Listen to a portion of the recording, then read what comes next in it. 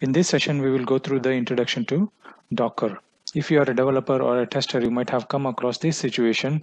So let us assume that if you are a developer for time being and you have your own environment set up to develop that application on your local machine. Okay, and now you have the application developed and you are ready to deploy that into SIT environment. Okay, now once you deploy the same application which was working in development environment might behave differently in SIT environment. Everybody has come across this particular situation. Or if it is working on SIT, once it is deployed into production environment, it could behave differently. It is because of different environments you might have on SIT and production as compared to development, or you might have not set up the environment correctly on SIT or production. Maybe some of the dependencies were not set up correctly on SIT or production, or some of the dependencies versions may be different. You might spend a lot of time in comparing the SIT and development environment. So it could be lack of dependencies or different versions of the dependencies you might be using. So this particular set of deployments from dev to SIT to production, so you have to have the same kind of environment set up on all the machines, be it SIT, be it production and development. So you need to have the same environment set up as your development environment. Okay, first thing is setting up is not easy. It is time consuming, and also the dependencies may vary. Suppose say if you are testing this application, if you are testing it in SIT and SIT is absolutely fine, and then if you started testing it on production, you start finding issues which were not there in SIT. So again, that needs to be investigated. Most of the time it will be due to the environment difference or the dependencies. You might have also come across some applications which you download from the internet. It might work on your machine, it might not work on your friend's machine because of various factors. We have this standard issue. How do we resolve this issue? Okay, how do we make this environment a standard environment? That is where the Docker comes into picture. To see what Docker is, let us go to docker.com, and here you can see, so Docker is a container. A container is a set of things which are grouped together into one particular container. So you might have seen the ship container, wherein the container might have a variety of things in it bundled together. Okay, so in terms of Docker container, it's a standard unit of software that packages up code and all its dependencies so the application runs quickly and reliably. So in our case, whenever we move from development to SIT, we found that in some cases it is not very reliable. Right? So Docker solves that particular issue. It runs quickly and reliably from one computing environment to another environment. So it is not environment specific anymore. So it can run on any environment. Okay. A Docker container image is a lightweight standalone executable package of a software that includes everything needed to run an application code, runtime, system tools, system libraries, and settings. So what this Docker does is, so whatever you have in the development environment, so that can be made as an image, and the same image can be distributed to your SIT environment and production environment. So once you have the common environment with a common set of application code, a runtime environment, and system tools, and system libraries and settings, then you will solve the problem of running on my development environment and not running on SIT or production environment, because you will be deploying the same container image which contains all these set on SIT and production. The application which works on dev now will also guaranteed to run on SIT and production. If you want to run the Docker, so you need to have a Docker engine. Okay, so if you look at this diagram here, you will have this infrastructure, which is a hardware. On top of the hardware, there are different types of hardwares available to run your operating system. Over this hardware infrastructure, so you have this host operating system, which can be Windows, Mac, Unix, Linux. Okay, and on top of this host operating system, Docker engine sits.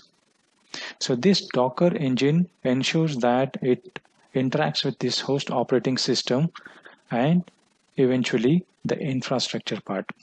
Over this Docker engine, you can have many containers or images.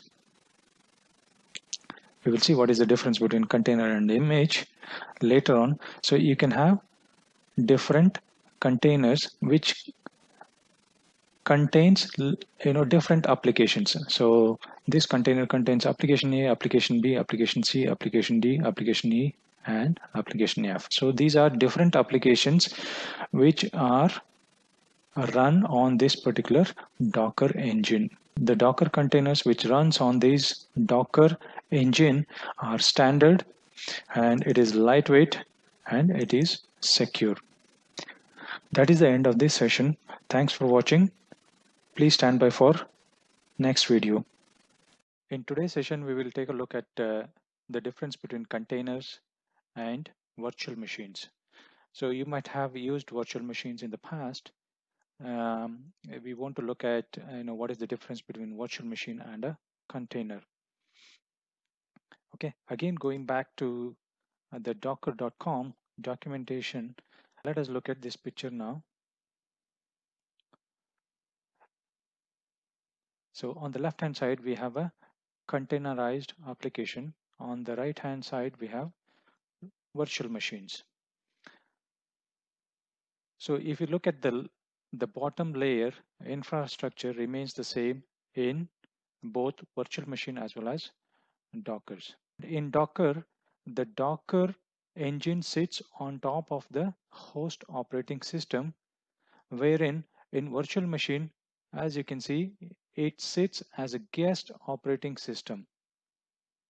Okay, so each virtual machine will have its own guest operating system, wherein in Dockerized applications, the host operating remains same, wherein in virtual machine, there is something called guest operating system, and these virtual machines deals with the infrastructure by using a software called hypervisor. This hypervisor will interact with individual virtual machines which is sitting on top of the actual infrastructure which hosts its own operating system.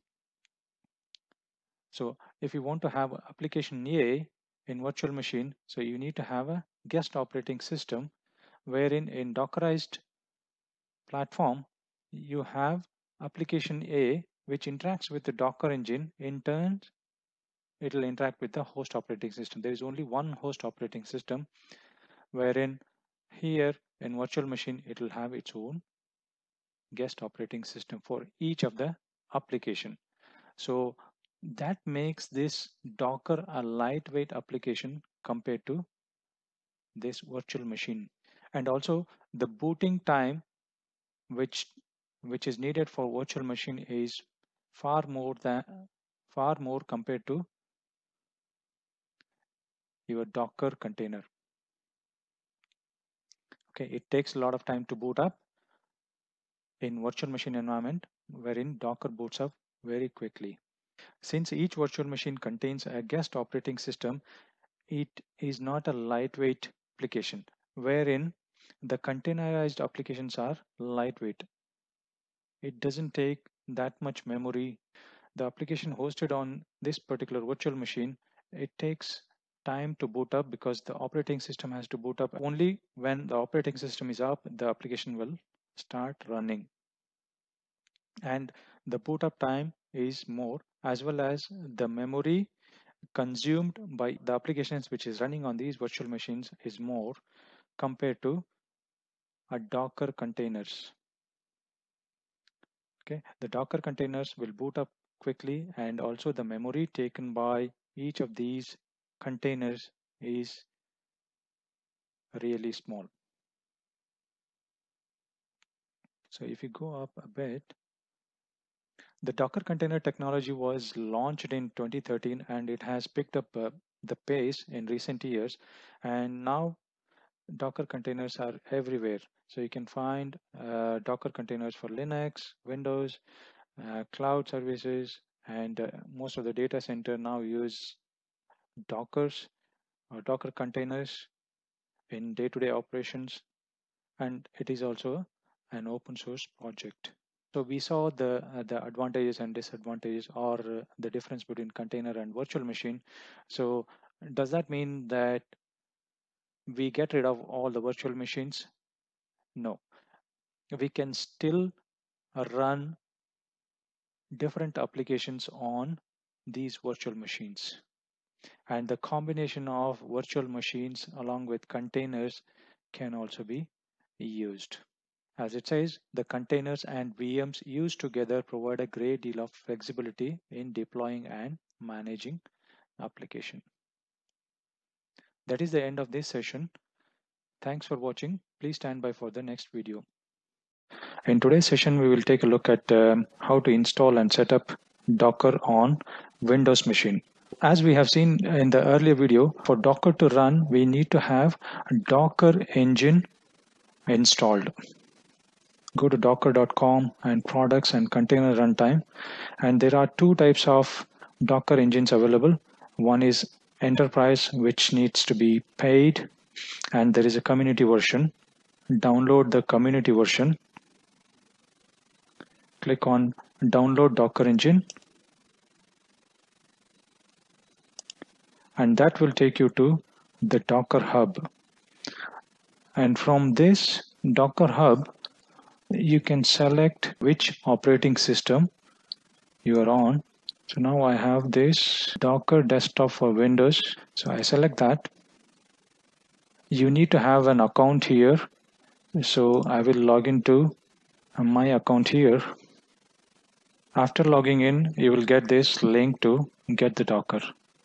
And click on the link to get the Docker. And I will put it into desktop.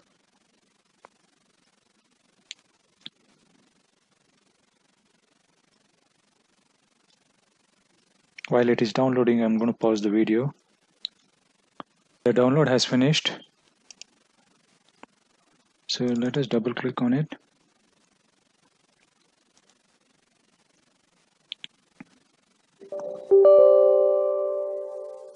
Click on yes.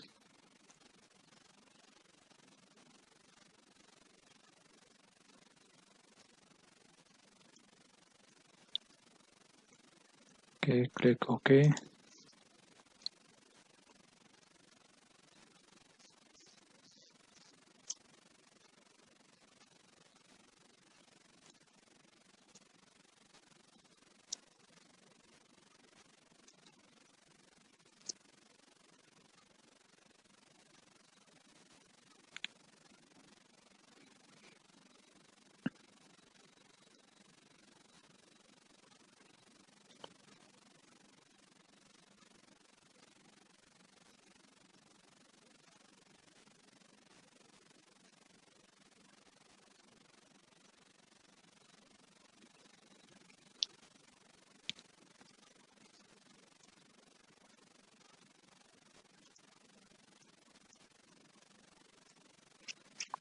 As you can see, the installation was straightforward and it says installation succeeded.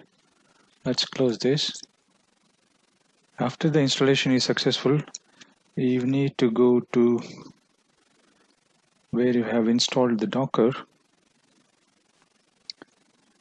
okay, and start this app. So it should say Docker desktop is starting. As you can see, it is starting up.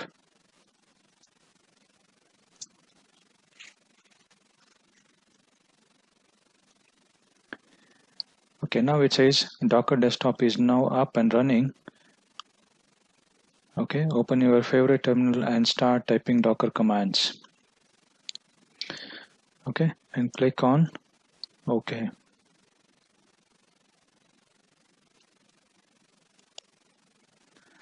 Okay, now let us open up a command prompt and type in Docker info. So if you get the information about the Docker, that means your Docker installation is successful on your machine. Before you try out any of the commands, you should ensure that this Docker desktop is running. If not, you need to go to search bar and search for Docker and click on Docker desktop and wait for it to start running. That is the end of this session. Thanks for watching. Please stand by for more videos on this channel. See you in the next video. In this session, we are going to take a look at the basic commands used with Docker. Before we start looking at the basic commands, we need to understand the difference between an image and a container. That is, a Docker image and a Docker container. Okay, so what is a Docker image? So this is an image which has got these different layers. Let us say A, B, C. Okay, so this is a set of layers which are created and bundled together to create this particular image. Okay, and once we have created this image, then we cannot modify this particular image. However, we can delete the image and recreate a new image, or we create an instance of this particular image, modify it and store it as another image. Once this particular image is created, we cannot modify it. Okay, so when I say I cannot modify it, let us assume that I wanted to add another layer here called D to this particular image. I cannot do that. However, I can create a container based out of this particular image which has got A, B, and C already, so which is exactly similar to this image, but now I can add a D to it and create a new image which is image 1.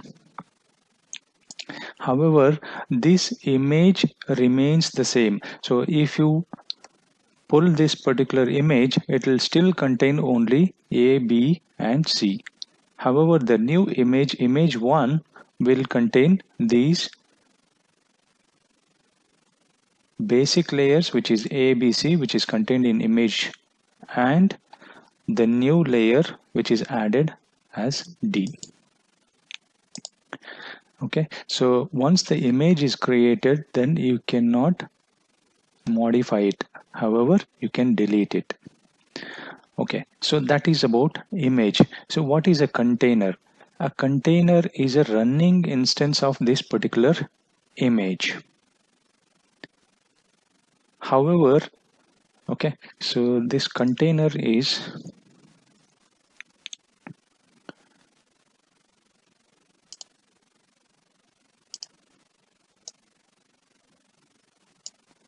Let us say I have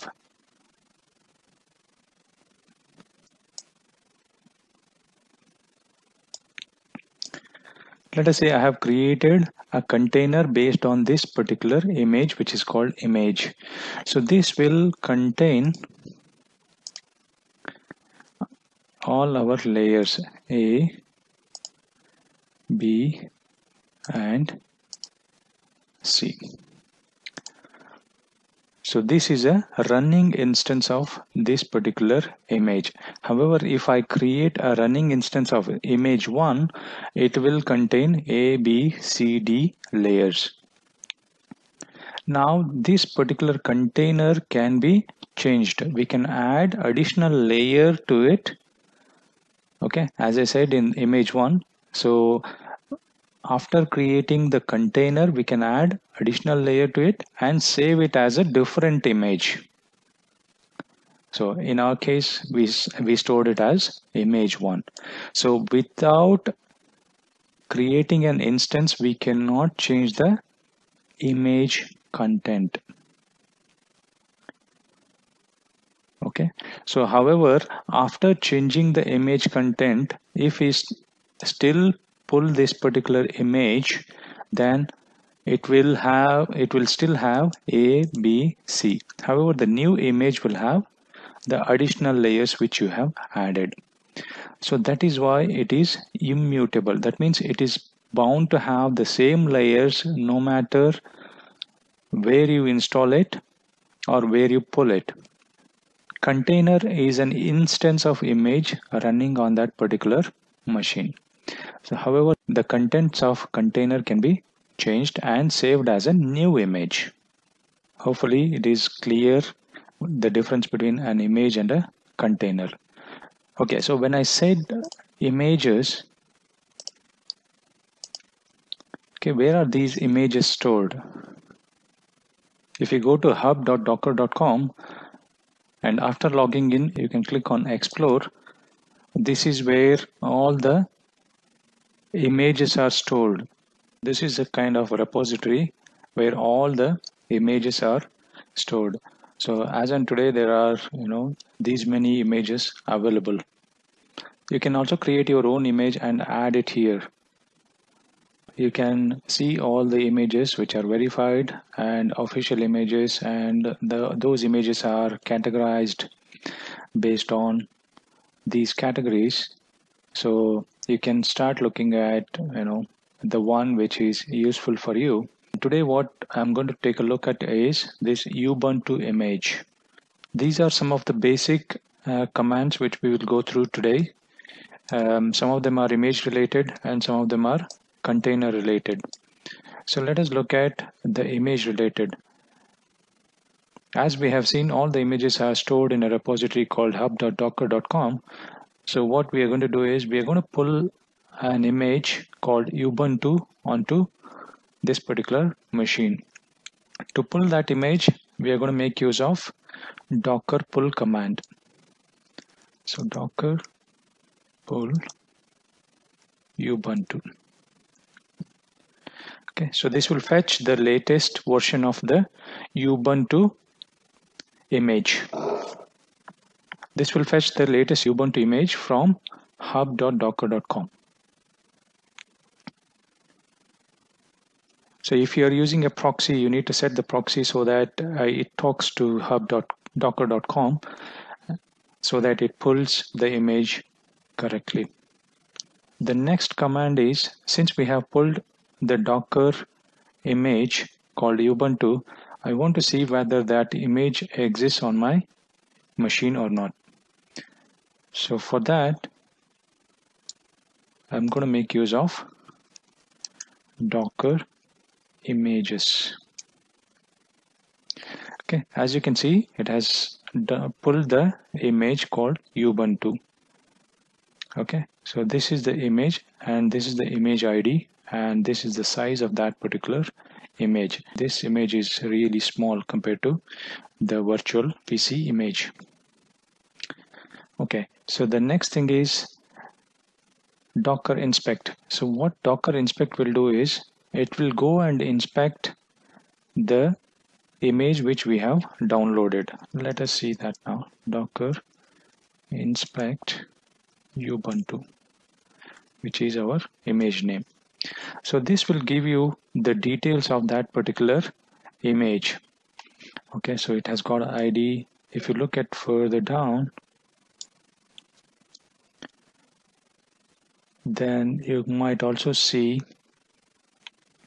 these are the environment paths which is set inside this particular image. And also you can see, since we were talking about different layers, you can see these are the layers which are embedded into this particular image. And you can also see the OS, which is Linux here, and the architecture, which is AMD 64. So these are all the information related to that particular image. Okay, the next command is Docker history.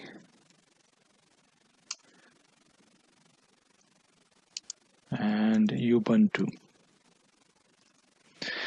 Okay, so this will provide the history of that particular image.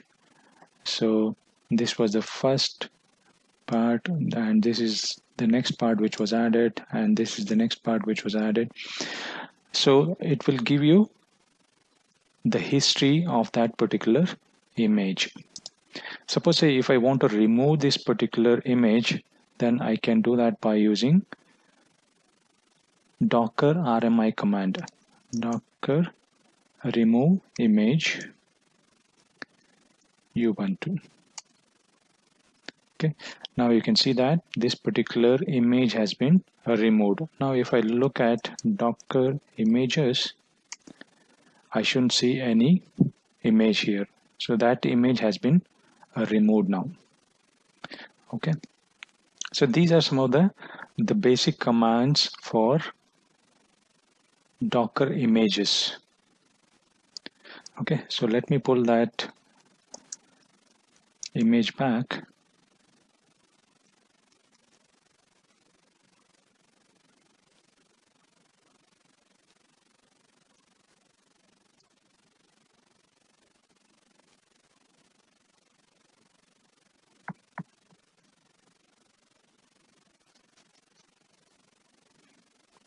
Okay, so now we have that image back again. So now we will look at the container related Docker commands. So now we have an image. If you look at this particular image, then this contains, these are the layers which are contained in that particular image. An instance gets created which is called a container. Now we will run the container by using docker run Ubuntu. Okay, what this will do is this will run an instance of image called Ubuntu. So how do we see whether this particular container has run or not? So for that we use docker container ls. Okay, as of now you can see that there is nothing displayed here, but if I do all, then you can see this particular container was created and then it ran and it exited. Okay, so 33 seconds ago. Suppose say if I want to rerun this particular container, now this particular container has got an ID, okay, which is this.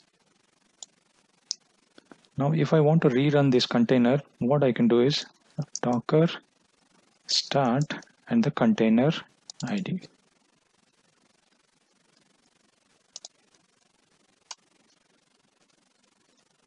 Okay, now again docker container ls. Okay, there's nothing running now. Now if I look at all, it should say now this container was started again a minute ago, and so this was created about a minute ago, but it the status is exited 15 seconds ago. So that means if you look at this one, it says 31 seconds ago and this says 15 seconds ago. So that means it started the container again. This is the existing container. So the difference between Docker run and Docker start is Docker run will create an instance of the image and runs it, wherein Docker start will start an existing container. Docker run will create a new container and runs it. However, Docker start will start the existing container. It won't create a new container. Okay, so that is the difference between Docker run and Docker start. Okay, so we have seen Docker start, Docker run, and Docker container ls. So another thing is we can use, instead of Docker container ls, Docker ps, which is same as Docker container ls, and we can also specify option called all, which will display the same information. Okay, the next command is Docker rename. I have removed all the Docker containers. Let me run the Docker container again.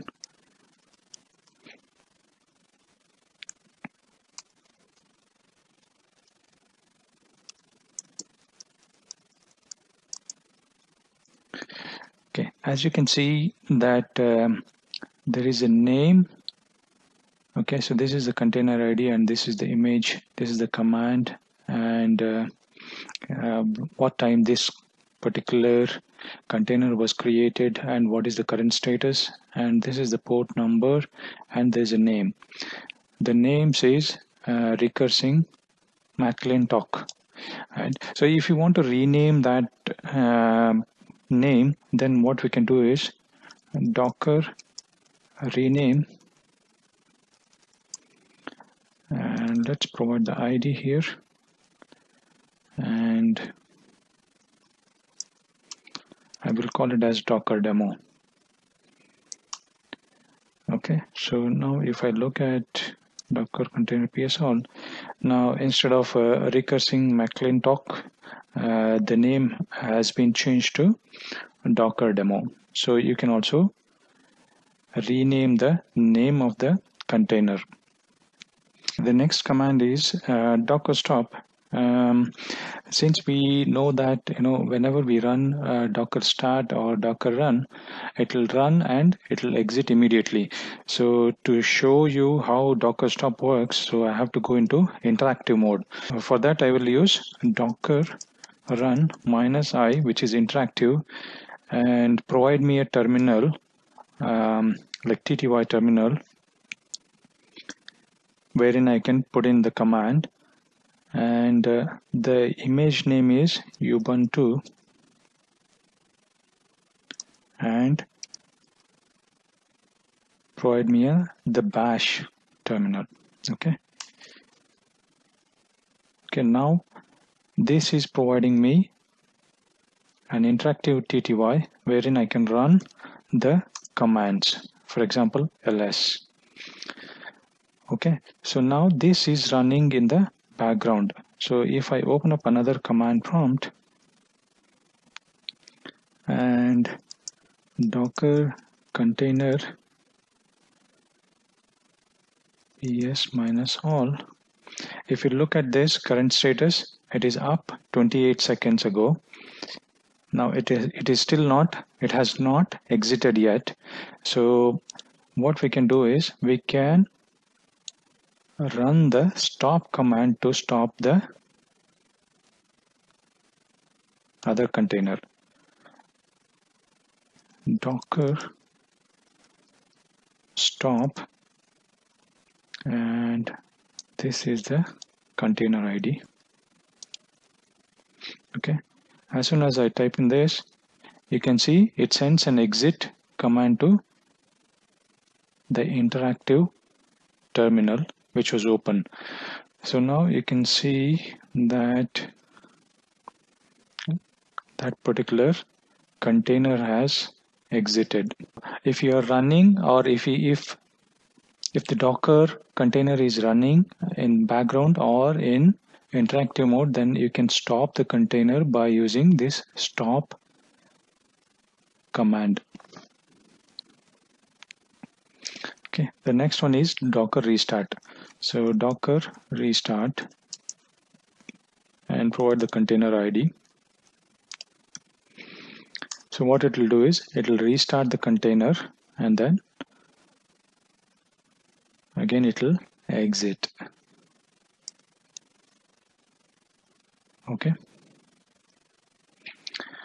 Okay, so now if I want to remove this particular, let me close the other window. Okay, so if I want to remove this particular container, then I can do that by using Docker remove and the container ID. Okay, Docker container ps minus all.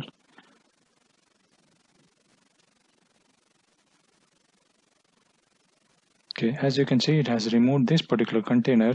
And now because of the other run, Docker run, we have another container here. So let us kill this one as well, or remove this one. Docker container remove and the, so if I do Docker container ps minus all, then I shouldn't get anything. Okay, so now this is how we can use Docker remove to remove a particular container with the ID or name. Okay, so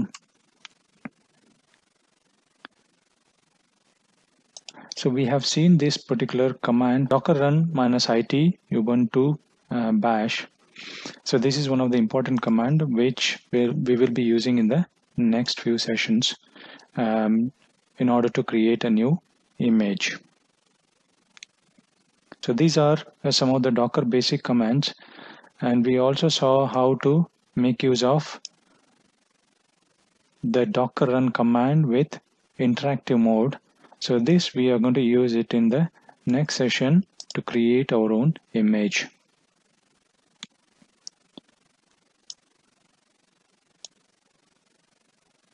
That's all we have in this session. Thanks for watching. In today's session, we are going to take a look at bind mount and volumes. Before we take a look at what is a bind mount and what is a volume, we need to understand why do we need bind mount and volumes. By default, the files created in a container are stored in a writable container layer. And when the container doesn't exist, the data will be lost. Suppose say if you have a container running and you have created a file on a container, once the container is stopped, then that particular file will be lost.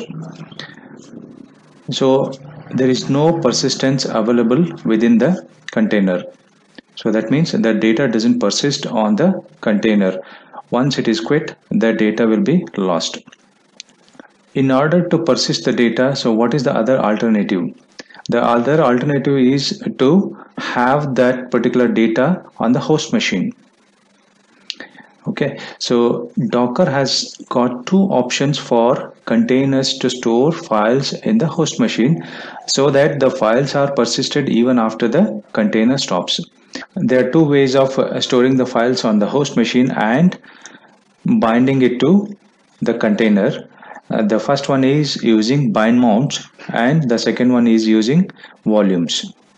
Okay, there is a subtle difference between the bind mount and volume, wherein the bind mounts can be located anywhere on the host machine, and the files which are created within that particular host system can also be modified by the other processes other than the Docker processes. So that means Docker doesn't have control over the files which are on bind mount. The other way is volumes.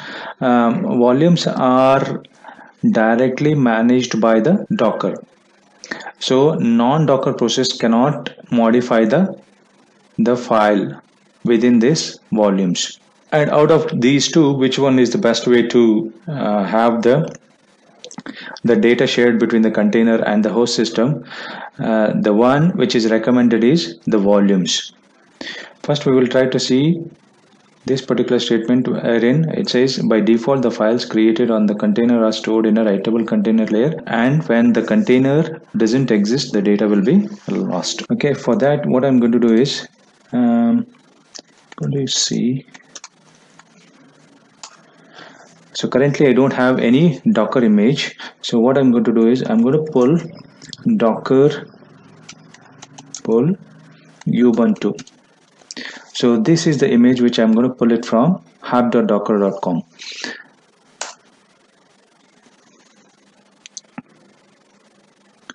And it is fetching the Ubuntu image from the hub.docker.com. Okay, now the pull is complete. Now we have Ubuntu image which is downloaded. So we will try to create a container out of Ubuntu image. For that, docker run -it, which is interactive tty, and the image name, and by default it is going to run this bash command. Okay, so let us do an ls. Right now you don't see any file here. What I'm going to do is I'm going to create this file called test.txt. Okay, for that I'm going to use echo hello and move this to test.txt. Okay, so now we have this test.txt created here, and let's go and see the content of that by using cat command. Okay, so now we have hello in that. Okay, so since the container is running now, so I'll open another PowerShell. So docker container ls. As you can see, up about a minute. Okay, so this container is still running, which is this container. If you see the container ID here, and this is the container ID. Okay, so let me close this. Now if I exit this, then the container should stop. Okay, so let us do docker container ls. Okay, there's no container running anymore. Okay, so now what I will do is I will go back and recreate this container by using the command docker run. Now if I do ls, that test.txt file which we created earlier is gone. So that means the data doesn't persist on the container. Once the container is stopped, then the data will be lost. So we lost this test.txt file. Okay, now we have seen that once the container is stopped, the data will be lost. Okay, the other way of now we will see the two ways of persisting data on the host system. First we will take a look at bind mounts. Okay, let me exit this. For bind mount, what I have done is I have created a folder called docker under D drive, and currently it is empty. I'm going to make use of this particular command. Let me explain this command. So it is a docker run -it, which is interactive tty, and the name of the container will be bind_mount. So you can give any name here, and the mount type is bind, okay, which is followed by --mount, and we need to specify the source and target folders. So the source folder which I'm going to use is d:\ Docker, which I have created just now on my host system, and the target will be app folder. If the target folder doesn't exist, which is /app, then it's going to create the target folder on the container. Okay, and this is the image name. Okay, so let me start this. Okay, so if I do ls now, you can see that this is the new folder which got created, okay, which is the target one, which is /app on the container. So if I go to app folder and do an ls, so there is nothing currently in the app folder. Let me create a text file. Okay, so I'm going to make use of echo hello and then move this string to test.text. Okay, so now we can see there is one file which is test.text. Okay, so let us see the content of this test.text. Okay, it's hello. If I go back to my host system and go to Docker, you can see that the same file is available here, okay, which we have created just now, and it contains hello. So now this particular test.text file is shared between the container and host system. The disadvantage of this is since this test.text is not managed, other processes which are running on the host machine can also edit this. So for example, I'm editing it now. So I'm going to add world to this. Okay, so let me save this. Okay, now the same thing will be reflected here. Cat test.text, even though I didn't edit it from this container. Okay, so that is the disadvantage of using this bind mount. Okay, so let me exit this. Okay, now the container is not running anymore. Docker container ls. So the container is not running anymore. However, we still have the file which is persisting on the host system. That means it still exists with the same content. Okay, so this is one way of binding host to the container or sharing the data between the container and the host. Okay, so let us take a look at the second way of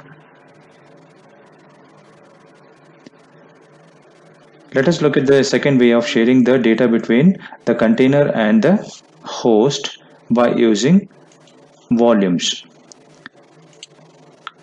Okay, so let me clear screen here. Now if you type in command called docker volume and --help, the bind mount doesn't contain its own set of commands. However, Docker volume has got its own set of commands. The set of commands include create, inspect, list volumes, and remove all unused local volumes, and remove one or more volumes. So create, inspect, ls, prune, and rm are the commands belonging to Docker volumes. Before we use the Docker volume, so we need to create a volume on the host machine. Docker volume create. So this is the command which I'm using, and the name of the Docker volume will be test volume.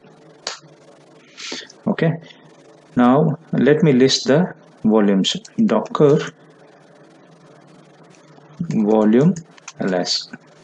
So let us inspect this Docker volume. Docker inspect test volume. Okay, what this inspect says is the name of the volume is test volume and the scope is local, and it has created at this place var lib docker volumes test volume and underscore data. So this is created at this point of time, and then the driver is local. So this is the mount point which is directly managed by the Docker. Only the Docker process can modify the data within the volumes. None of the other processes like host processes can modify this particular volume because it is not available for other processes. Okay, let me clear the screen again. Okay, now I'm going to make use of this particular command, which is start the container by using docker run command, and start an interactive TTY, and the name of the container is bind volume, and this is going to be mounting the volume. Here earlier we had given type as bind for bind mount, and we have not given any type here. However, we have source and target. Source is the test volume, and this is the volume which we have created just now, and the target is mapped to /app folder on the container, and this is the image name. So let me start this. Okay, so again let us go to app folder because that is the mapped folder. Again we will create a test.txt file.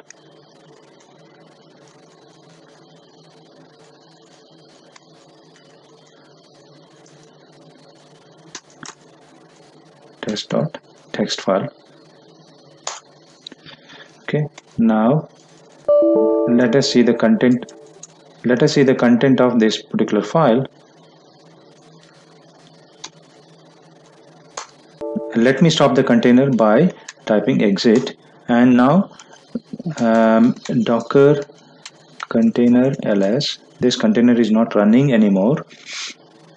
However, we still have docker volume which we have created, okay, which is called test volume, and now this particular test.txt resides in this particular volume. Let me go back and create another container, and since we already have this bind volume, I'm going to create another which is bind underscore volume 1 and hit enter. Okay, let me go to app folder. Now since this is stored in the test volume, we had one file called test.txt which is now we had one file called test.txt which is also available with the another container. Okay, so as long as the container is mapped to this particular volume, all the files which are available in that particular volume is shared across multiple containers. Okay, so let me do cat test.txt. Okay, so let me add another clue, and I'm going to add world from container to, and append this to test.txt. Okay, cat test.txt. So now what I have is here hello and world from container 2. Now if I exit this container, I want to delete the two containers which I have created, which is bound to this particular test volume, and they are named with bind underscore volume and bind underscore volume 1. Okay, so let me check docker ps container less. Okay, so none of the containers are running. Docker container remove bind underscore volume, okay, and volume 1. Okay, so now we don't have any containers with that particular name. So since I don't have this, I'm going to create again bind volume, okay, which is the same command as this one here, okay, which is attached to test volume. Now this is a new container, if you can see. So this was the container ID earlier, and this is the new container ID. Now let me go back to app and cat test.text file. Okay, so here you can see that even though this particular text was added with a different container and hello was added with a different container, both of them are available to the new container. That means the data is persisted on the host machine and it has updated this particular file. If you want to share the data across multiple containers, volume or Docker volume is the best way to share it. Okay, so let me exit this, clear screen. Let me try to add the same container name again. It should give me an error. Okay, here it says the container name bind volume is already in use by container. That is the reason I had removed the container. If you go back to Docker volume help, we do have something called prune and remove. So you need to be very careful by before using Docker prune or remove command, because there might be a lot of data within the volumes. Once you remove the volumes, all the data within those volumes will be lost. So you need to be careful. These are the two ways of sharing the data between the host and the container and data persistence on the host system. Now let us take a look at what are the differences between bind mount and volumes. Okay, bind mount files or folders is mounted into container and depends on the directory structure of the host system. Since bind mount depends on the directory structure on the host system and we are mapping that particular host system directory structure into the container, if you want to take a backup, it is the host directory structure which we need to take a backup. Okay, so we can use -mount syntax containing key value pair. So as we have seen, the key value pairs are the source with the source folder name and the destination with the destination folder name, and the type is bind. Okay, so that is the key value pair. The file or directory does not need to exist on the Docker host already. So as I said, we were binding it to /app folder. It need not exist there. It can create on its own. Okay, once we use Docker run command, it will create that particular folder for us. Using bind mount, I can go to that particular folder and modify that particular file. Okay, so that means any other process can have access to this particular file and modify it without the knowledge of Docker. That means Docker is not directly managing that particular file. Okay, however, if you look at the volumes, okay, and this is again a mechanism to persist the data. Okay, you can also use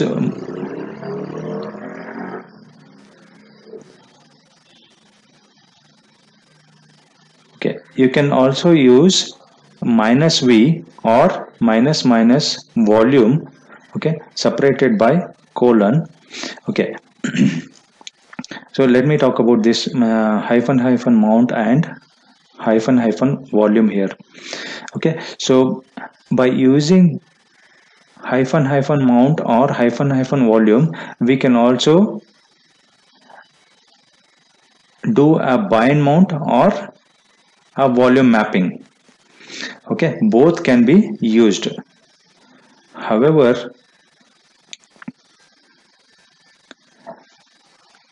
In our case, I have used --mount by providing the type. Okay, we can also use -v or --volume. So in mount case, it is key value pair. However, if you use --volume, it is separated by colon. I will show an example later on how to use this particular switch, which is --volume. It creates a volume on the local system. Volumes are completely managed by Docker. So that means any other process other than the Docker process will not have access to these files. As I have said earlier, the backup and restore of volumes is easy, but in bind mount it is the host system backup and restore. So you have to have the same directory structure. In case of bind mount, for volumes the backup can be taken and easily restored in the same structure. The volumes are platform agnostic. So that means the folder structure, whatever is created, whether it is Linux or Windows, it works seamlessly upon restore. Wherein with the bind mount, you need to know the directory structure for Linux as well as Windows. Since the directory structure varies from Linux to Windows, so you need to have the same directory structure. The Docker provides separate set of commands for volumes, which we have talked about earlier. As I said earlier, we can also use -v or --volume option within the Docker run. Let us see how that works. Okay, so this is the command, which is docker run -it, which is interactive-tty, and the name is bind mount _v. Since we have used bind mount earlier, I cannot use the same name unless I remove that particular container. Since I have not removed, so I have used _v here, and this is the option which I was talking about, -v or --volume. This is the source folder, which is d:/docker, and this is the destination folder, and they are separated by colon and the image name. The main difference between mount and -v is, or --volume is, d:/docker should be available before binding in case of mount. However, if this particular directory doesn't exist, when we use --volume or -v, it creates this particular folder if it doesn't exist before mapping it. That is the difference. Okay, the command which I'm going to use here is docker run -it for interactive-tty, and the name will be bind _mount_v. Since I didn't delete the container or remove the container with the name bind _mount, it still exists, so I have added _v to create a new container. Okay, so this is the new option. Instead of mount, I am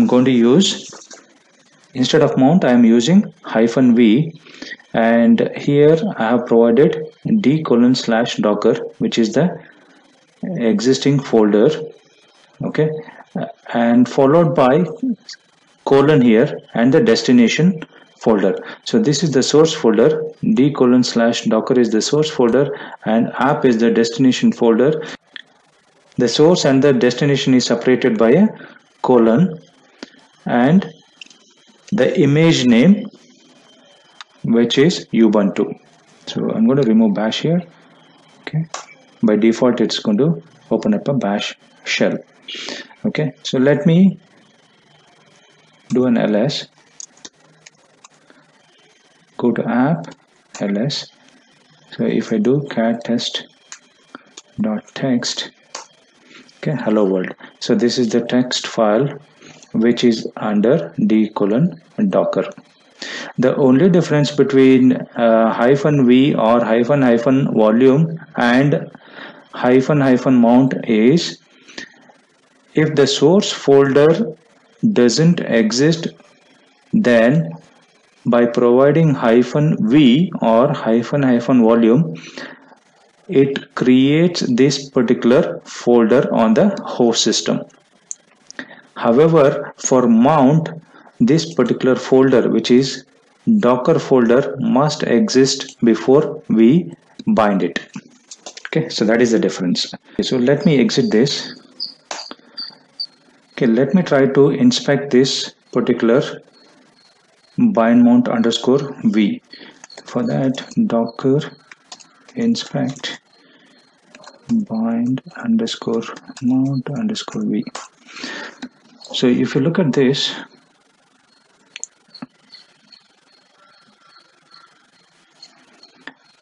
under mount section, you can see these are the attributes. The type is bind here, which is exactly similar to our bind mount.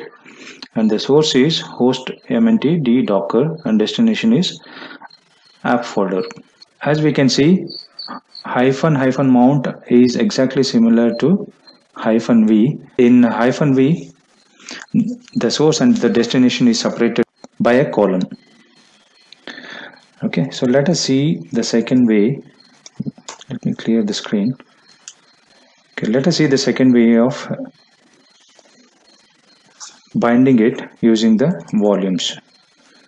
Okay, for that I'm going to make use of this particular command, which is again docker run -it, and the name of the container is bind underscore volume underscore v, and here instead of -mount I have used -v, and this is the source, which is the test volume which we have created earlier, and this is the destination folder, which is /app, and they are separated by a colon, and u12 is the image name. So let me hit enter. Okay, so if I go to /app, again cat test.text, so this contains hello world from container 2.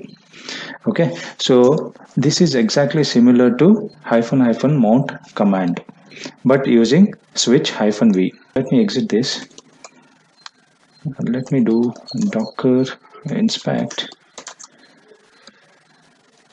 bind underscore volume underscore v.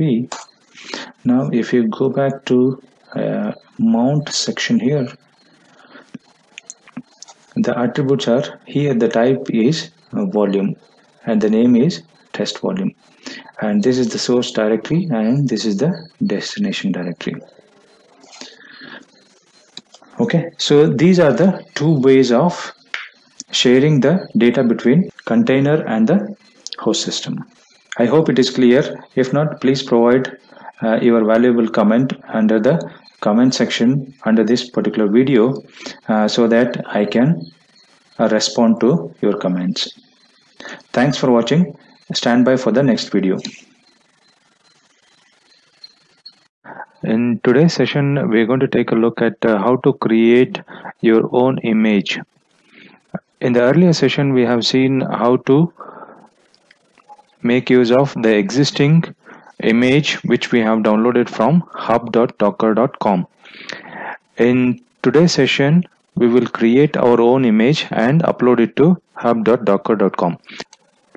The image which we are trying to create today is Robot Selenium framework image. Okay, so there are few steps to be followed. To create our own image, we need to have a base image. Since we have downloaded Ubuntu image earlier, we are going to use that as a base image. Let us go back to our PowerShell. Let us do Docker images. Now we have Ubuntu image. The first step is we need to make use of docker pull command to download the Ubuntu image. Since we have already downloaded that image, so we are going to make use of this particular image by skipping step 1.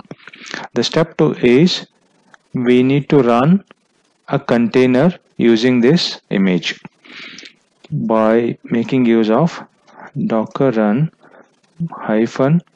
-it ubuntu bash command. Okay, now we have a running container based on Ubuntu image. Before that, I wanted to show you something. Let me exit this first. If I do Docker history Ubuntu, this gives you the history of this particular image. Okay, and if I do Docker inspect, and if you look at the layers attribute, so it has got 4 layers built into it as of now. Okay, so let us go back to our step 2, which is docker run -it Ubuntu and bash command.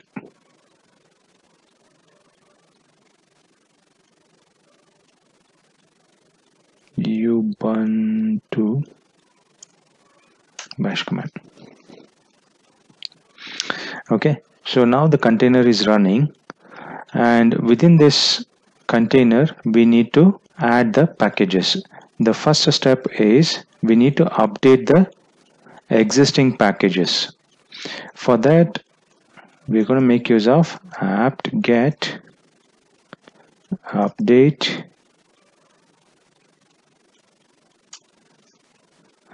Okay, so this will update the existing packages within this container.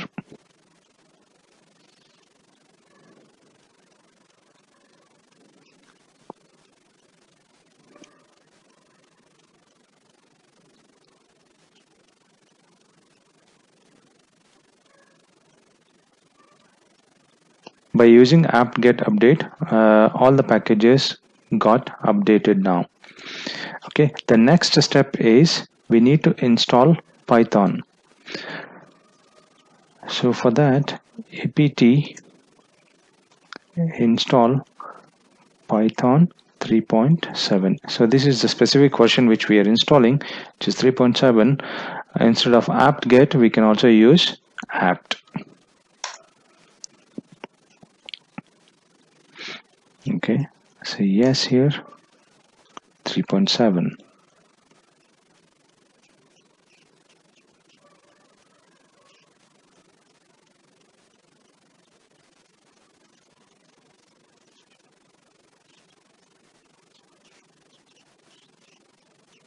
Okay, so it has installed Python 3.7. So let us see whether it is installed or not. Okay, Python 3.7 -v. Okay, so now this is the command to verify whether Python has been installed or not. So this is giving me the version as Python 3.7.5. Okay, so as a next step, we need to install PIP. PIP is needed to install robot framework. So first we need to install Python 3 PIP.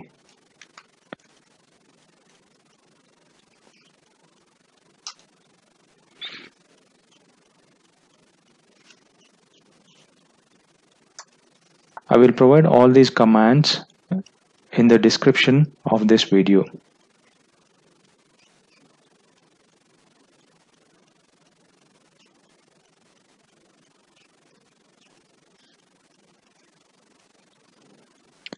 Let me pause the video and come back after PIP is installed.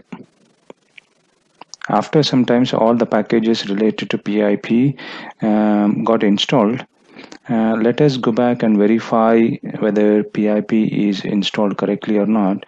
So we can try out PIP3 command.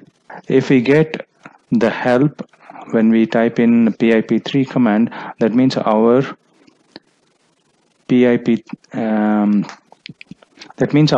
installation is correct. Okay, the next step is to install a robot framework using PIP, which we have installed just now. Okay, so the command is pip3 install robot framework.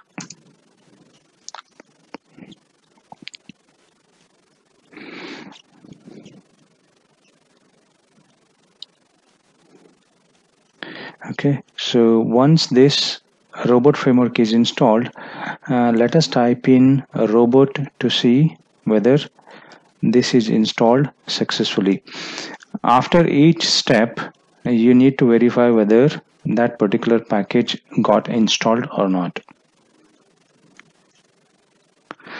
Okay, so I typed in robot there and it was expecting one more argument there. So that means our robot framework is installed correctly.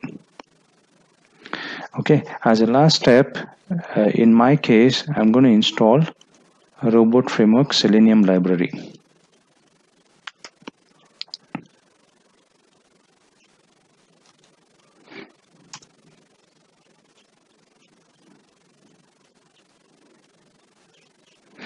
Okay, now all our installation is done on this particular container. If I exit the container now, then all my installation will be lost. So what I'm going to do is I'm going to open up another PowerShell.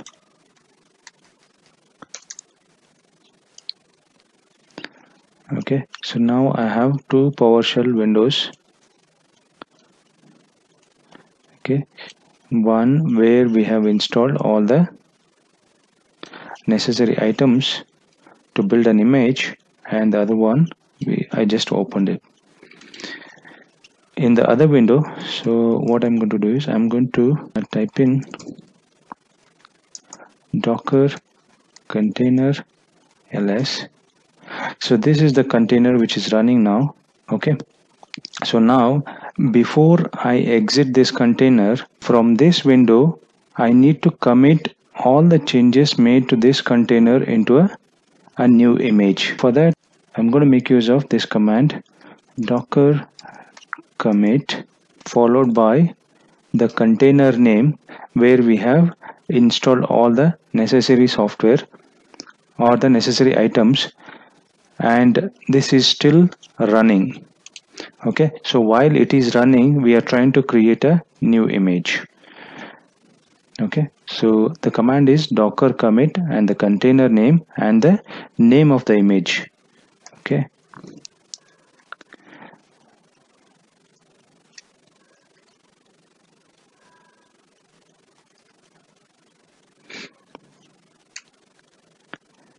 and version 1.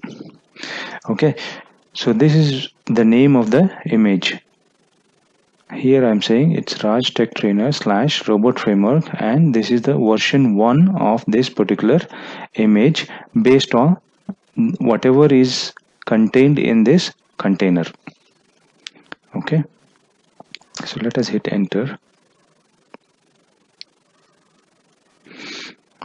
Okay, now if I do docker images, okay, this is the Ubuntu image which we had pulled and we have used it as a base image, and now we have another image called Raj Tech Trainer / robot framework, and the version is version 1. In case of Ubuntu, the version is the latest version. In our case, we have created the first version of this particular image. Okay, so if I do docker history of Raj Tech Trainer / robot framework and version 1, here it says we have used the bash command. Now if I do docker inspect,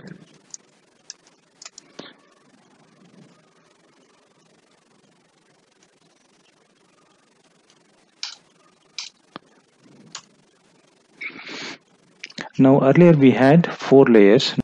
Now we have the 5th layer which was added by all the installation which we have done on this particular container.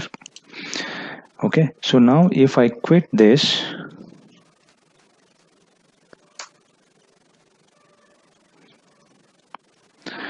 Okay, and clear screen. Okay, let me close the other PowerShell window. Okay, so now if I do Docker images, now I have two images here. Now if I do Docker run -it and the name of the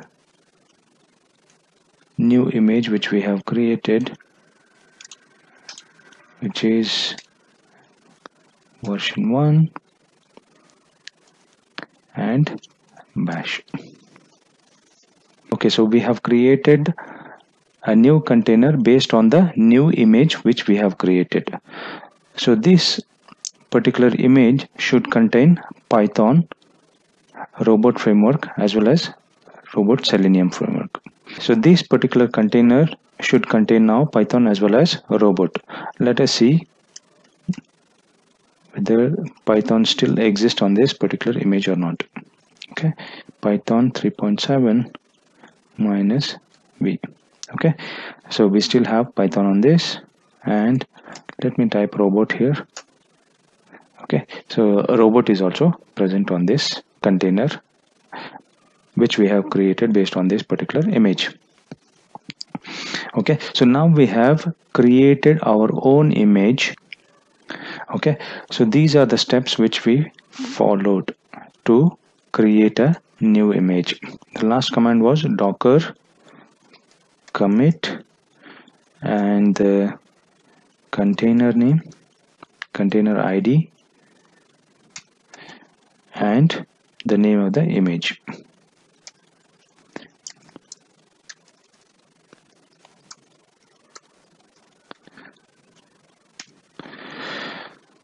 Okay, so this is what we have done. So you can create your own image based on the requirement by following the steps which we followed just now. In your case, these software which we need to install on that particular image which we are going to create may differ, but the procedure is same. Right now we have successfully created a new image. So let us see how to push this particular image to hub.docker.com. So what I have done here is I have logged on to hub.docker.com, and if I go to repositories, okay, and I have logged in as Raj Tech Trainer, and if I go to repositories, I have one image here, Raj Tech Trainer robot image, and this is the image which we are going to push it now, which is Raj Tech Trainer / robot framework and version 1. Okay, so let me exit this. Now let me clear the screen. The command is docker push Raj Tech Trainer / robot framework and version 1.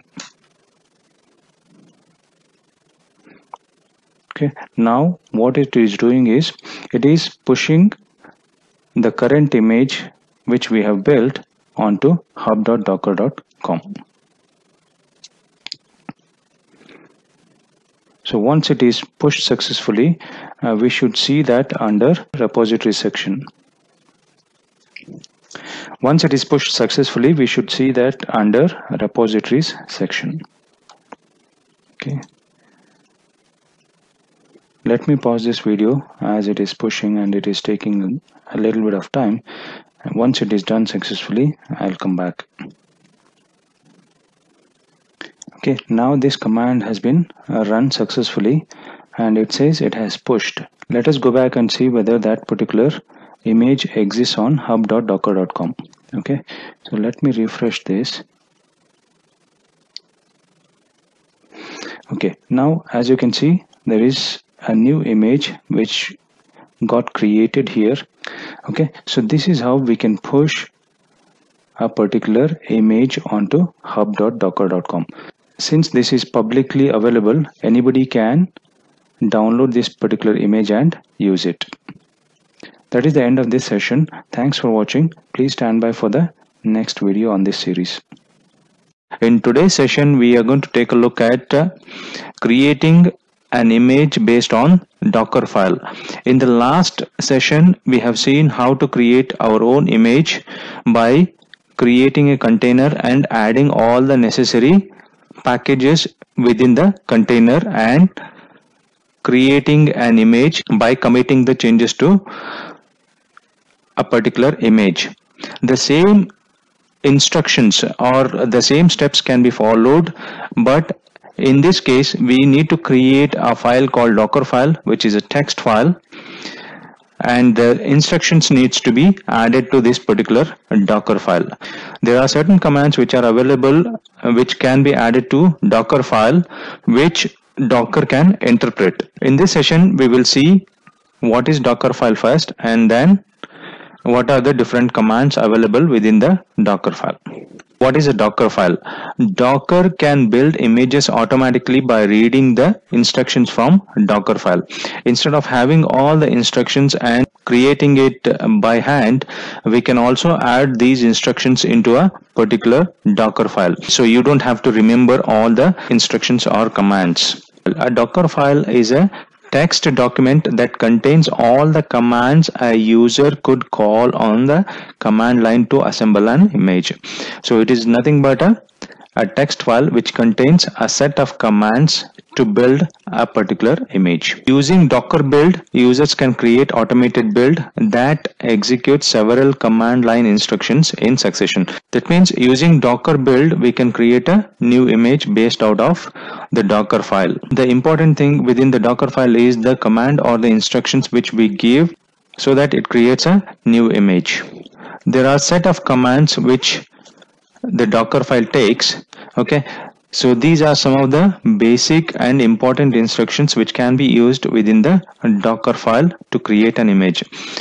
As I said, Docker file will contain a set of commands to build a new image. The first instruction which goes into Dockerfile is from. Here we specify the base image which is used to create the new image.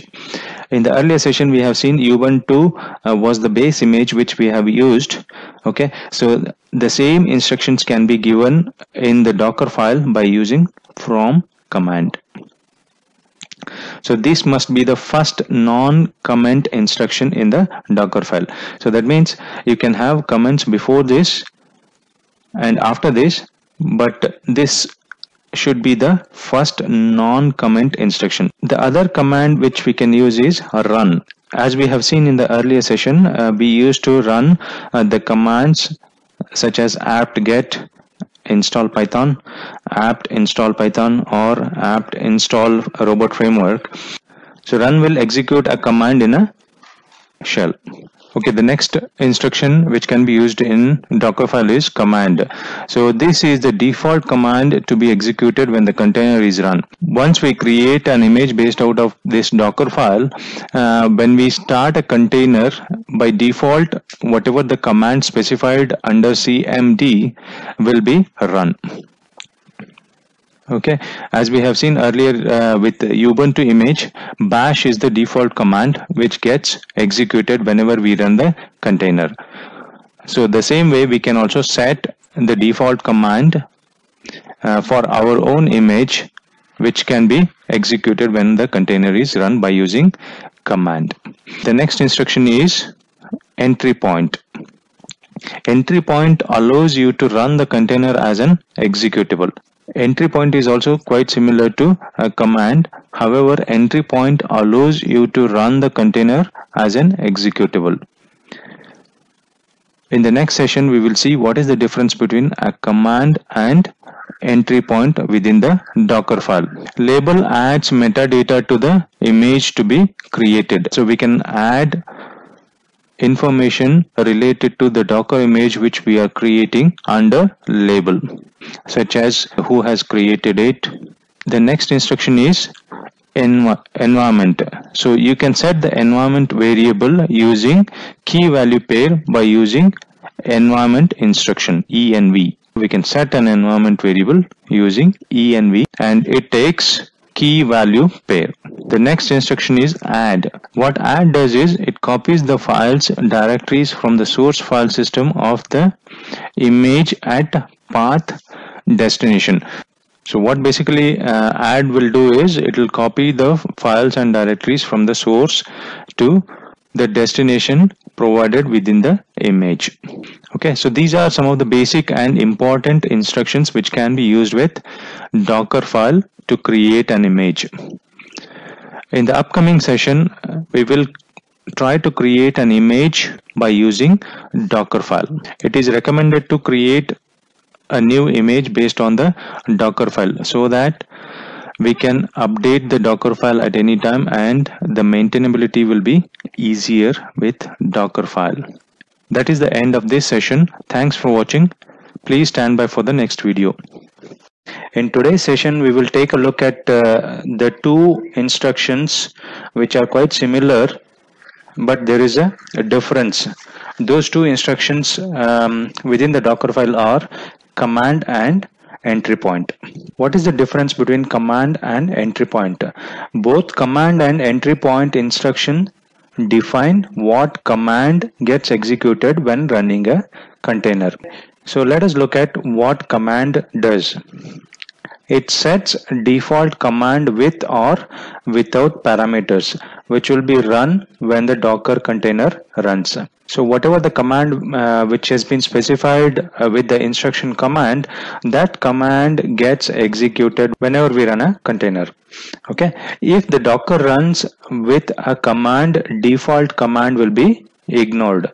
So that means it is possible to override the default command. For example, we have created earlier one image with Python in it. So we can either use Python as a default command, and we can also override it with a bash command. Okay. So if you have multiple command instructions, then only the last command instruction will be executed. So if you specify multiple command within the Dockerfile, only the last command gets executed whenever we run the Docker container. Now let us look at the entry point. Entry point is quite similar to command but runs as executable. That means the default command cannot be changed in case of entry point. Whenever we use entry point, the default command specified within the entry point is the only command which gets executed. So you cannot override this particular command. Okay. However, with the command, you can override the default command. Use entry point when you need command to be executed always. So if we have multiple commands whenever we run the container, then we should use command instead of entry point. In entry point, the Docker command and parameters cannot be overwritten.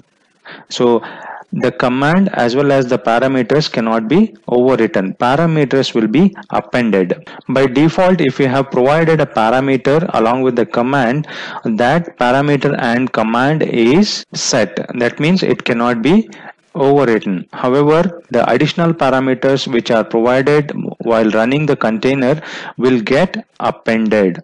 Okay, we will see how this command and entry point executes and how they are different by using the image which we have created earlier using Dockerfile.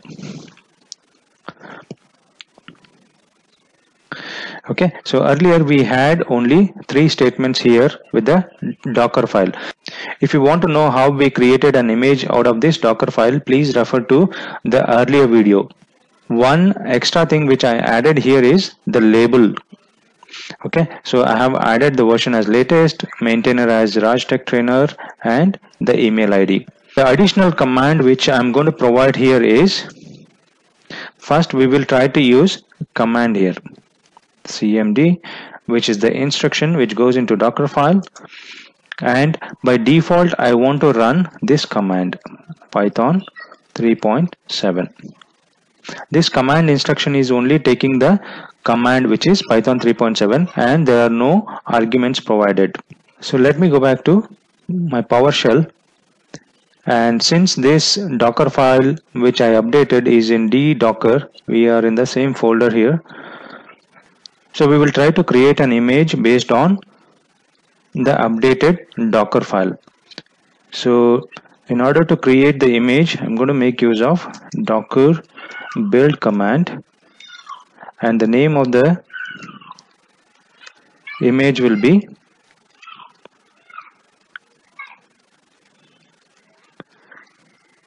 the same name which I have given earlier, and the location of my Docker file, which is in the current location. Hit enter here, and that will build this particular image. Let me pause the video and get back to it once it has created this particular image. Okay, now it has created this particular image. Let me go and see. Let me clear the screen first. Docker images. Okay, now I have this Raj Tech Trainer / Python, which was created just now, and now if I go back and run, okay, if I create a container based on this particular image now by docker run -it and Raj Tech Trainer / Python. Okay, and if I hit enter, then it goes and runs the default command which we specified. And the default command which we specified was, if you look at the Docker file, it is Python 3.7. Okay, by default it will run whenever we run the container. By default it will run this particular command. Okay, let me do Control D. However, it is also possible to override with a different command. Okay, so by default here I haven't provided any command. By default it will run Python 3.7 command. However, I can override it with a different command. In my case it is bash. Okay, so now we have bash shell here. Now we will try to add a parameter here. To add a parameter, we need to first have the command within the square brackets, and for the parameter I will add here /app/test.py. okay, this is the parameter which we are passing to this command. Okay, so let me save this and exit here. Let me rebuild this image.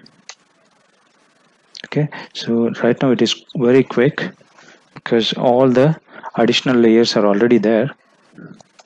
Docker run -it -v, which is the bind mount which we are trying to create here. Okay, d:/docker, and we are going to map this to app folder inside the container.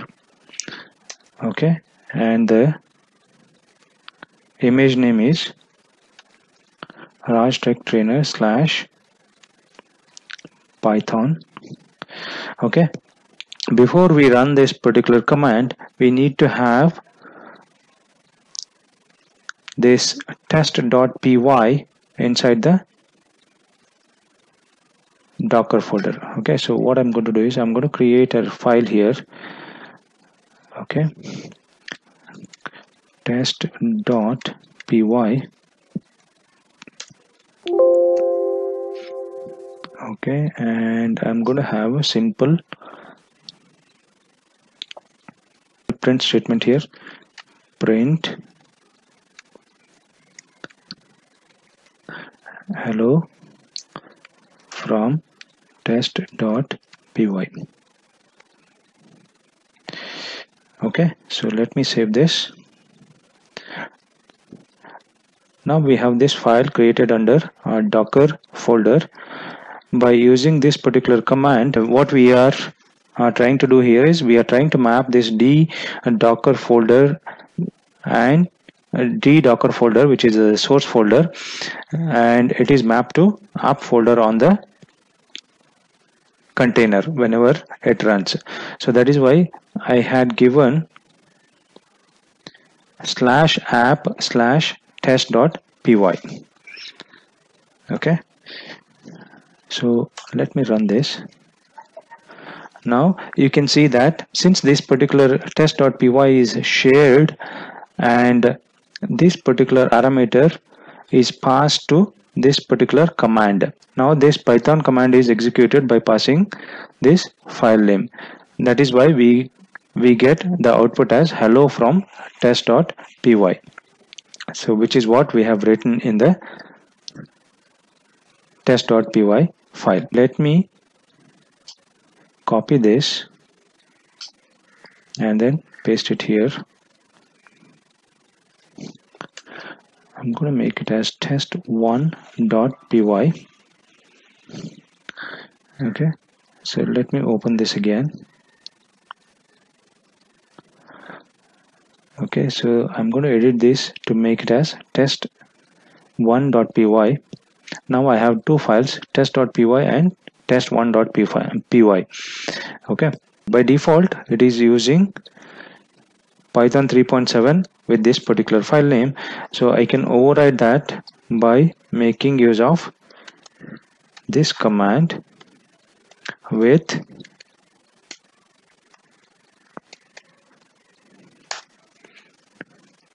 okay. Now you can see this is hello from test1.py. So by using command we can also override the command as well as the arguments. Okay, now let us take a look at entry point. Okay, so instead of command I'm going to add entry point here.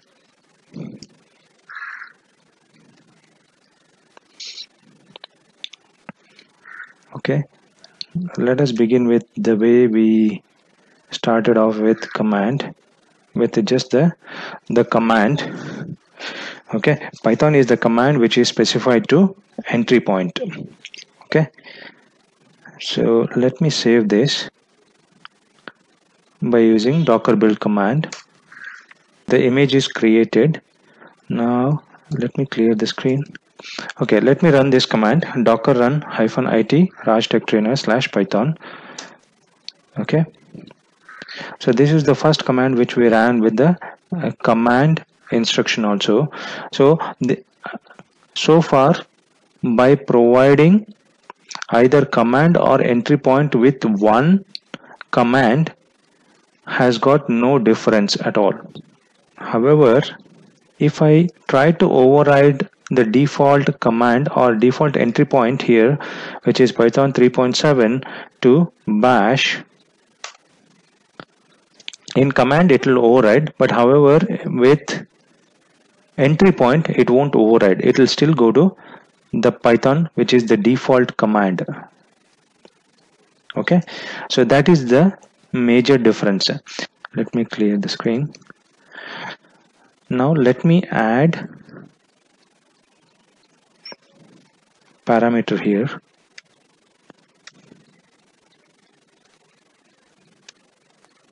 Comma /app/test.py. Okay, so let me save this. I have added a default parameter here which is test.py. Okay, so let me create or let me build the new image. Okay, let me clear the screen again. Now if I run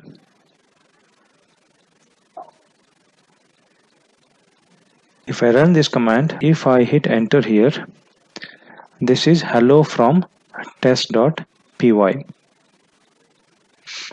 Okay, so let me run this particular command. It still says hello from test.py. Okay, by using entry point neither we can override the command nor the parameter. However, this parameter, whatever we have provided, it gets appended to this particular command. Okay, so that is what we have seen here. Docker command and parameters cannot be overwritten. Parameters will be appended. Get the benefit of both command and entry point, wherein command will allow us to override and entry point will have a fixed execution point. For example, if I provide command here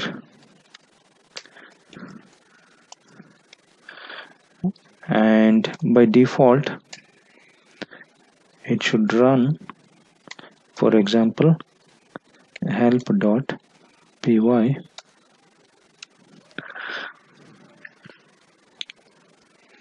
okay, and the entry point will be Python. Okay, so what we are doing here is our entry point, our executable, whenever we run the container, our executable will be Python 3.7, and we can override this help.py with whatever the Python file which we create. Okay, by making use of entry point and command, we can achieve this. Let us see an example of this. Okay, since we provided a help.py under command, I'm going to create here help.py. So let me copy and paste this, make it as help.py. Okay, so let me edit this file. Within this help.py, what I have done here is I'm just printing the usage. If the user by default runs the container without providing any parameters, then it should give us this usage string. Save this. Let me go back to PowerShell and clear the screen. Okay, since we have added entry point and command within the Dockerfile, we need to create a new image. We need to build a new image. To build a new image, again I'm going to use docker build command. Okay, now the image is built. So let me clear the screen. So if I use docker run -it -v d:/docker and /app Raj Tech Trainer /Python. Okay, so here I'm not providing any parameter. By default, it should give me the help string. Now I will provide the parameter here as app/test.py. Okay, so what this will do is this will override the default help.py. Okay, that is the use of command here. By combining command and entry point, we can also override the parameters. Okay, by just providing entry point, we will have an executable. By providing command, we can override the parameter. So now if I run test1.py, it says hello from test1.py. So by making use of these two instructions, command and entry point, we can achieve one. By default, it will run only the command specified in entry point. However, we can change the parameter which we are passing, or we can override the parameter which we are passing. Okay, so this is what we have seen here so far. Okay, let us do a quick recap on command and entry point. Both command and entry point are used to run the default command whenever we create a container. By using command, we can set the default command. However, the default command can be overwritten. With entry point, we create an executable and the default command cannot be overwritten. Whatever the parameter which is provided while running the container will get appended to the the entry point. However, we can combine the features of command and entry point. By providing entry point, we can fix which command by default it will run, and by using the command instruction, we have the flexibility of providing the parameters during the runtime. I hope this is clear to you. If not, please provide the comment. I will try to answer the queries. Thanks for watching. Please stand by for the next video. In the earlier session, we have created an image without using Dockerfile. In this session, we will try to create an image based on Dockerfile. If you are new to Dockerfile, please watch the previous video before continuing with this video. Okay, let us create a Dockerfile first. So I have a Docker folder. Under this folder, I need to create a file called Dockerfile.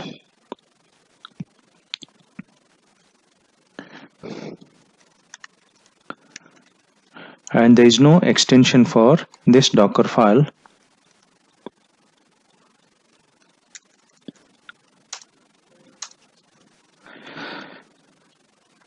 Okay, so let me edit this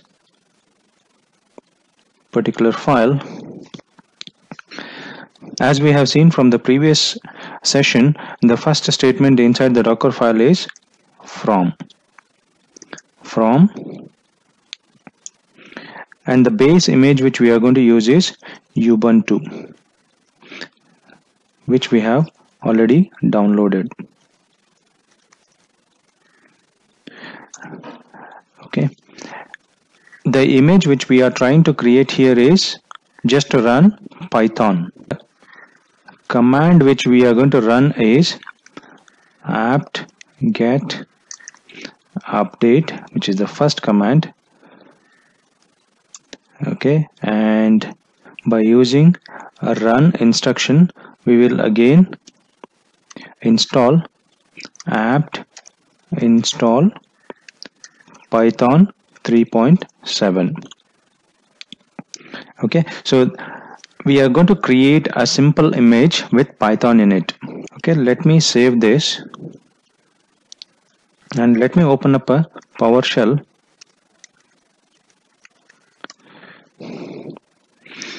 Okay, let me increase the font here.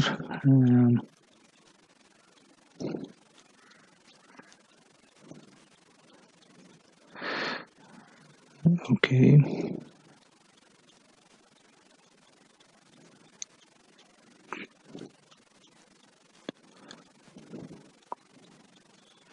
Okay, let me go to that particular folder.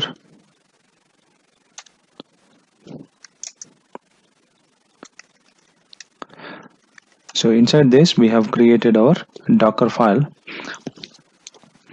So to create an image based out of this Docker file, we have to use this command, which is docker build -t, and the image name is Raj Tech Trainer /Python. So this is the image name which I'm going to create, and followed by the location of the Docker file, which is dot. Since the Docker file is located on the same folder, hit enter. Now it is running those instructions which are provided in the Docker file one by one. It is using Ubuntu image since we have already downloaded, and it is running apt get update. So it is updating all the packages for Ubuntu.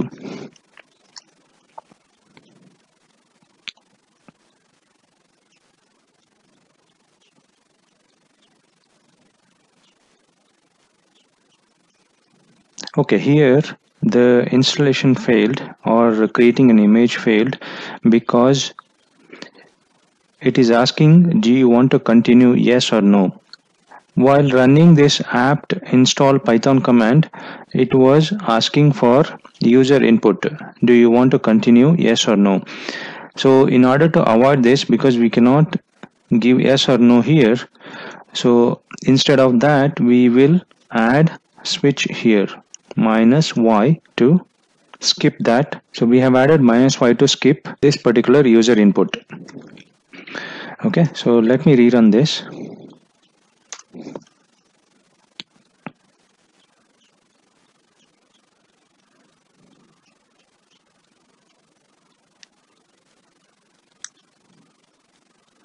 As you can see, it is trying to install Python now.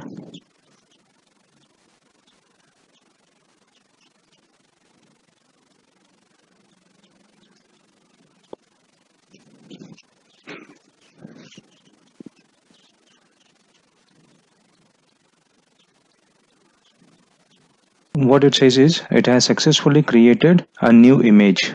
Since we didn't provide any version there, so it has created a latest version of this particular image. Okay, so let me clear the screen now. So let me go to Docker images. As you can see, it has created this particular image, Raj Tech Trainer / Python image with the version latest. Okay, let me clear the screen. Now, if I do Docker run -it Raj Tech Trainer / Python. Okay, by default it runs bash command. Now if I do Python 3.7, okay, so this image contains now Python. So when I run this Python 3.7 command, so it goes to our Python command prompt, and it also displays Python 3.7.5 is installed within this particular image. Now with this, we have successfully created an image based out of Dockerfile. Okay, so this is a simple Dockerfile which contains 3 instructions. One is from instruction and 2 run instructions. Preferred way of creating an image is based on Dockerfile. Let me exit this. Okay, if you see, for the first time when I ran the Docker build, it took some time, but further Docker builds took very less amount of time, and this is the easiest way as well as quickest way of creating an image. That is the end of this session. Please stand by for the next video.